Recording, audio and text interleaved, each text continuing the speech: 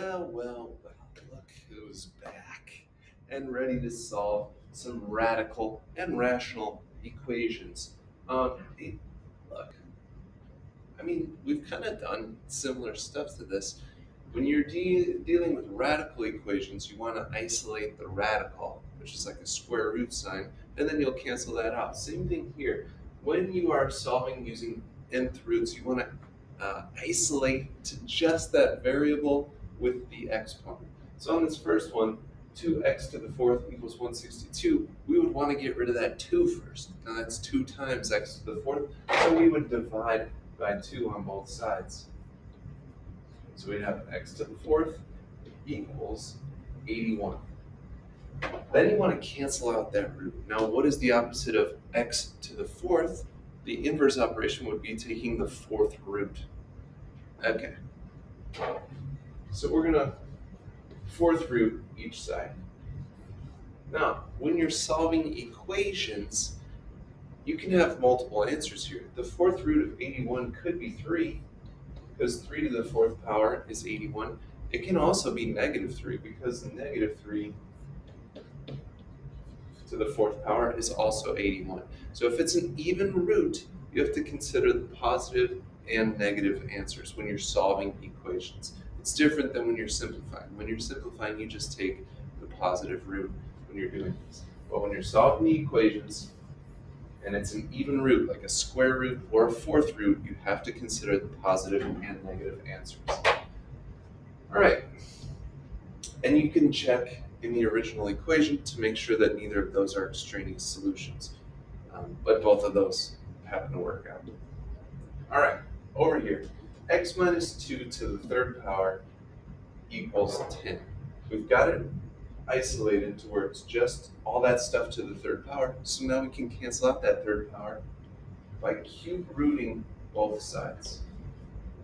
So it cancels out the x to the third, so we just have x minus 2, right? Because the cube root cancels out the third power. And then 10 doesn't have any perfect cubes in it, so we could just leave it root 10. And remember, there wouldn't be a negative root 10 because it's a third power. When it is an odd root that we're looking for, then it stays the same. So if we're taking an odd root of a positive number, it would only be a positive answer. If it's a cube root of a negative number, it would only be the negative answer. Check in. All right, I just was checking an email heading, making sure it wasn't super important. All right, now we just have to get x by itself. So how do we get rid of minus 2? We add 2. This is kind of like when we were completing the square. And these are kind of unlike terms, so we're just going to say x equals 2 plus the cube root of 10. Now you could also, in theory, get the cube root of 10 as a decimal, which would be like 2 point something, and then do 2 plus the 2 point something and get an answer there. But this is a more exact answer because it's not rounded with the decimal.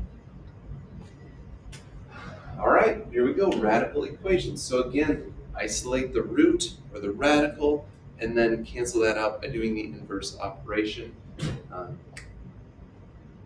And see in the original equation if there are any extraneous solutions.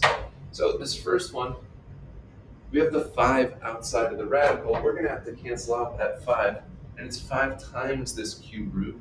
So we're going to divide by the 5.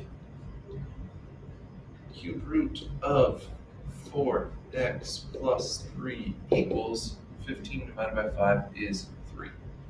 Now, how do we cancel out the cube root? We cube it, baby. Take it to the third power, and that will cancel out. So we have 4x plus 3, and then 3 to the third power is 27. We solve what's left. We have a 2-step equation here. So we'll subtract the 3. 4x equals 24, and then we'll divide by the 4, and we get x equals 6. We're going to want to check in the original equation, make sure it works out. So it's 5 times cube root of 4 times 6 is 24 plus 3 is 27 equals 15. Cube root of 27 is 3, so 5 times 3 is 15. Great, it worked. No extraneous solutions on that one. All right, on B, x minus 3 equals the square root of 4x. So the square root is isolated all by itself over there, so we're going to square both sides. Oh my goodness, I can't stand when I do that. I swear, dude, I swear. Now squaring the left side is a little bit trickier because it really means like x minus 3 times x minus 3, but you could FOIL that out, or there is a shortcut.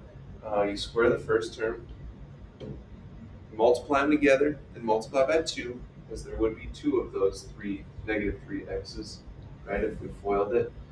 So that would be negative 6x, and then you square the last term. Negative 3 times negative 3 is positive 9. On the right side, it just cancels out the square root, so we have 4x. Now, this is squared, so we're going to try to solve it by factoring, which means it needs to equal 0. So we're going to have to subtract 4x's from both sides, which will give us x squared minus 10x plus 9 equals 0. With factors of 9 add up to negative 10, that would be negative 9 and negative 1. So x minus 9, x minus 1. And then if it says x minus 9, we know our answer would be positive 9. It says x minus 1, we know our answer would be positive 1. We are going to want to check these in the original equation to see if they both work. So if we check 9, let's see, 9 minus 3 equals the square root of 4 times 9. 9 minus 3 is 6. 4 times 9 is 36. And when we're solving these in the original equation, we only take the principal square root. So the square root of 36 is 6. We end up with 6 equals 6. Great, 9 worked. Let's try 1. 1 minus 3 equals the square root of 4 times 1. So 1 minus 3 is negative 2. Ooh, when we take the square root of 4 over here, we're just taking the principal square root, the positive square root. So negative 2 is not equal to 2, so 1 would be out on that one. All right, here we go. Same thing, we just have these fractional exponents. So again, just isolate the thing with the exponent, and then we'll get rid of the exponent in a second. But first, we'd have to get rid of this 2 out in front, which to do that, we would just divide by 2. 250 divided by 2 is 125, so we have x to the 3/2 power equals 125. Now the nice thing about this is it's pretty easy to get rid of that 3 over 2 power. We're going to raise it to the power of the reciprocal. So you just flip over that fraction. So we're going to take both sides to the 2/3 power. Because 3 over 2 times 2 over 3 would just come out to 1. So we just have x. Now when we're doing something to the 2/3 power, remember the denominator, the 3, is the root we're looking for. So we're looking for the cube root. And you could either do 125 squared, or we're going to take the cube root of it first and then square it. Either way works out. But to me, I like taking the root first because then it's just smaller numbers. So the cube root of positive 125 is just positive 5. You can't say negative 5 here because negative 5 to the 3rd power would be negative 125. So it comes out to positive 5 to the 2nd power, which is 25. If we put that in the original equation, 2 times 25 to the 3/2 power equals 250. So if we rewrote to the 3/2 power, that would be the square root of 25 to the 3rd power. Square root of 25 is 5. 5 to the 3rd is 125. 2 times 125 equals 250. So it works out. You're going to want to check for extraneous solutions on all these problems. All right, here we go. Here we go. We've isolated the thing with the exponent. This is all to the 1/2 power on both sides. So we could go ahead and cancel that out by taking it to the reciprocal power. The reciprocal of 1/2 is 2 over 1, which is 2. So we're just going to square both sides. When we're doing 2x to the second power, you got to do 2 times 2, x times x. So that would be 4x squared. On the right side, all this just cancels, so we just have 4x plus 8. It's squared, so we're probably going to have to solve by factoring. So to get the 4x to the other side, we would subtract it, 4x squared minus 4x. Same thing with plus 8. To get it to the other side, we'd have to subtract 8. Greatest common factor, all of these have a 4. X squared minus x minus 2. If we were to continue factoring that, factors of -2 that add up to -1 would be -2 and positive 1. X minus 2, x plus 1. So that our answers would become the opposite. X minus 2, x equals positive 2. X plus 1, x equals -1. Now, subbing these into the original equation, let's see, 2x, let's do 2. 2 times 2. And then this is also the 1/2 power, which is the same as the square root. So 4 times 2 plus 8. 2 times 2 is 4. Over here, 4 times 2 is 8, plus 8 is 16. And the square root of 16 is 4. So that one works. When we substitute in -1, 2 times -1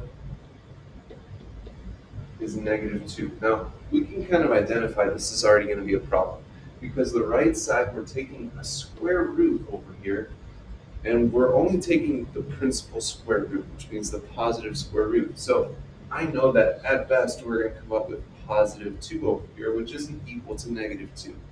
So -1 would be that extraneous solution. But we'll play the game.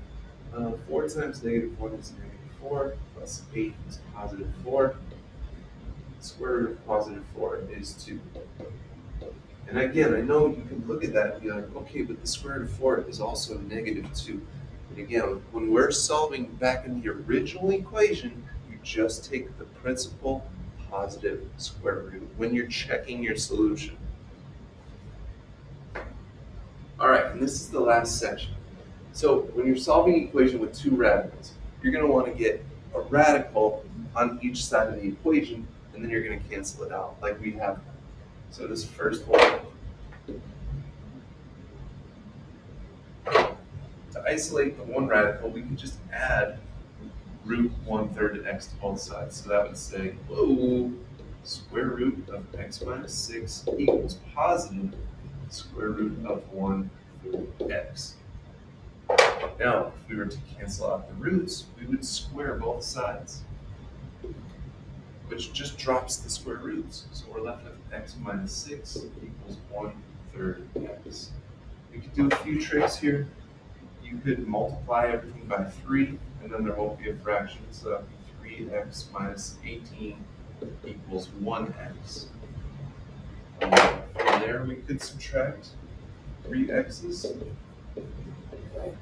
Negative 18 equals -2x, and then divide by -2. Whoops, start writing the answer there. X equals positive 9. Check it in the original problem. Square root of x minus 6. 9 minus 6 is 3. Minus 1/3 of x. 1/3 of 9 is 3. So we have the square root of 3. Square root of 3 minus the square root of 3 is 0. Great. All right, one more. Kind of sad we're almost done here. This is too much fun. We've got a square root all by itself on that left side, so let's square both sides, which just drops the square roots. 4x plus 28 equals x. Let's get the x's on the same side. Minus 4x minus 4x. 28 equals -3x. I'm guessing maybe that was supposed to be x squared. Fine. Divide by -3. 28 and negative 3 don't have anything in common, so we can just leave it as negative 28 thirds equals x. If we sub that into the original radical, it's going to be a little tough. That's okay. 4 times negative 28 thirds plus 28 equals the square root of negative 28 thirds. Okay, this is fun.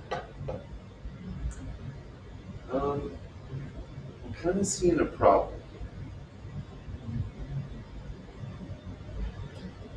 You can't square root negative 28 thirds on the right side here. So I feel like this one should just be no solution. Right? Because that would go into the complex number system. And we're not doing that with the equations in this section. So yeah, that would be it there. 4 times that plus 28. Great, yeah, no solution. I love it.